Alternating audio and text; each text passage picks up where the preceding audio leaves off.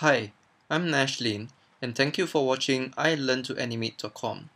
Moving on from here, we are going to try to complete this whole animation by having more bounce for this basketball.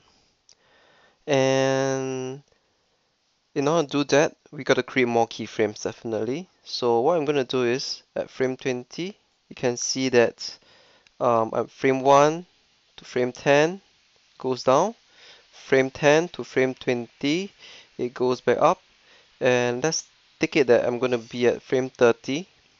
And I'm gonna pull this down and make it faster. I just put in the value 5, enter.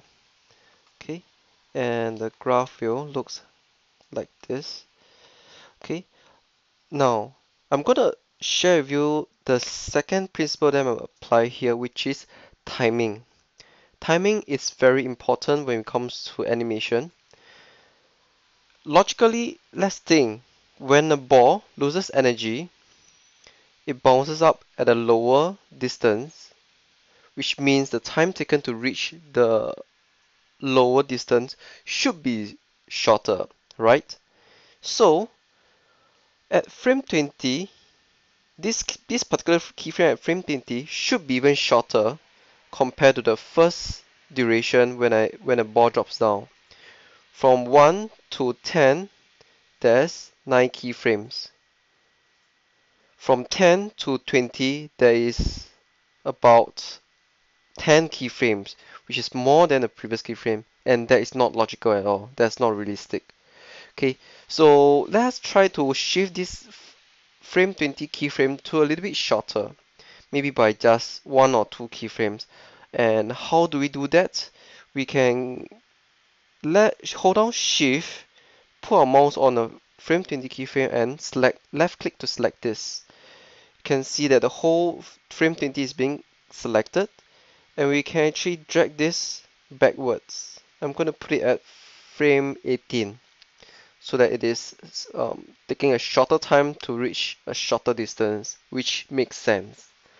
So same to the next keyframe, I'm going to hold down Shift again and left click and to highlight this keyframe and bring it backwards to from 18 to 26.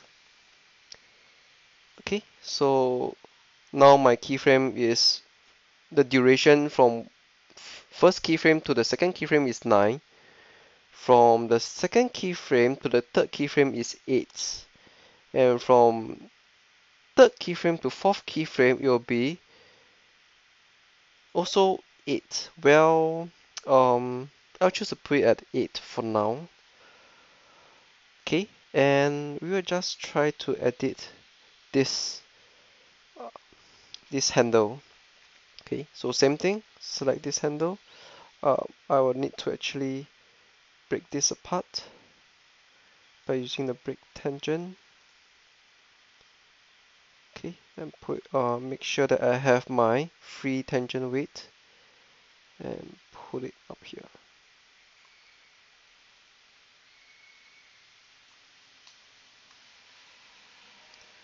Okay, so this is what I will have.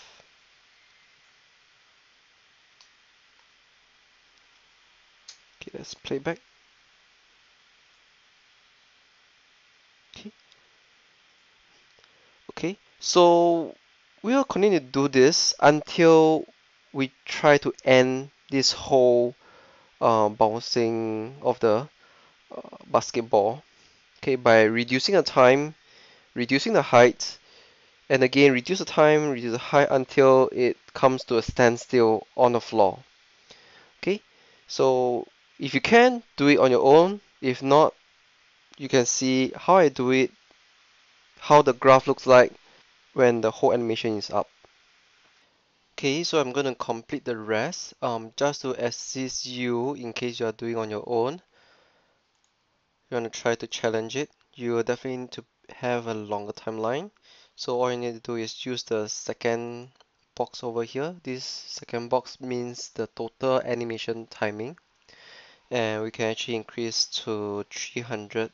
just to be safe. And you can actually use this to scrub if you wish, if you would like to see further on. And same thing, alternate. What I normally do is I will try to make all the keyframe first before I edit anything in the graph editor. So I'll just off the graph editor for now and start animating.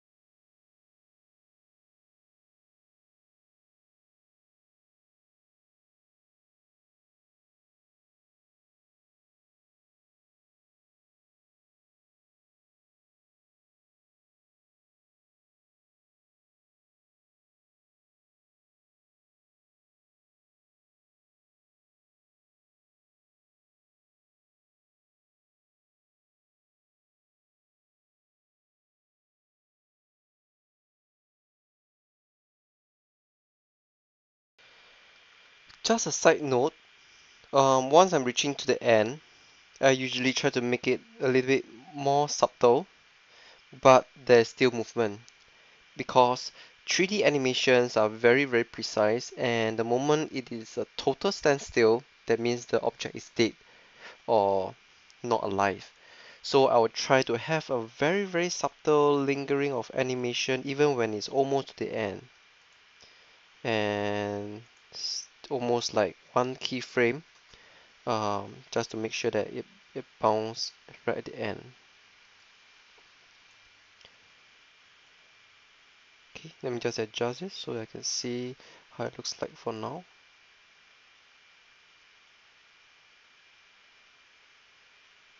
Of course, you can choose to let it linger a bit longer if you wish to, but this is roughly how it will be like.